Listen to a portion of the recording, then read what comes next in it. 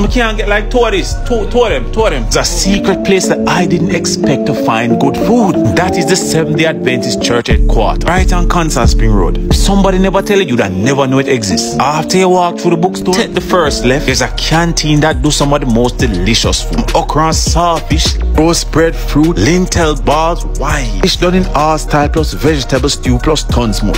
And although I reached it, I was still able to grab some ackee and sawfish and dumpling. I may tell you, man, it was so good. After that, I just grab a crystal punch, wash it down, and then we just peruse the bookstore. Yeah, man, them have a bookstore, man, nice. Plus, them also have a deli where I go up next week. Going to have tons more vegan dishes. Tell you, there's something about the Seventh-day Adventist Church when I love them, man. Them people I represent with the food. And I must say, I love the books that them sell in the store. You know, some wholesome stuff. I surely will be back when that deli open next week. That's all I may say. Can you believe that large box of food was just for $600? What a good day.